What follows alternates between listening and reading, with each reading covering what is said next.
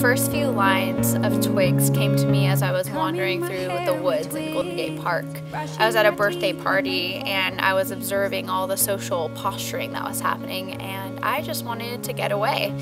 As the next lines came and the song evolved, I realized this song is a response to the standard of culture that I'm feeling of being an adult in San Francisco.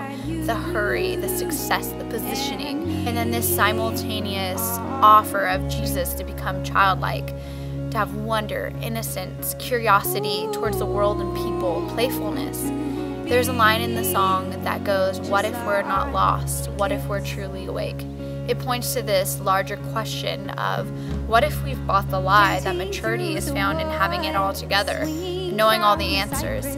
What if Jesus was on to something when he said the kingdom of heaven belongs to children? What could it look like to play, dream, explore, love like children?